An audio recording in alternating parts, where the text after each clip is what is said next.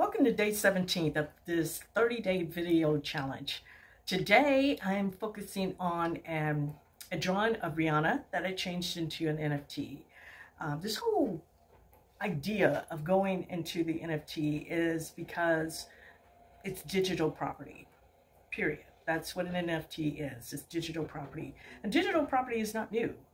Michael Jackson, I think in 1995, bought the digital analog to the Beatles.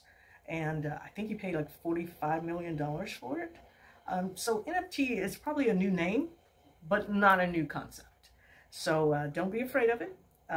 It has potential to be a very nice platform for many artists. So without further delay, let's look at what I did with Rihanna. Thanks. Here's a drawing that I put together of Rihanna. Looks like I did this in 2022. And here is my NFT of Rihanna.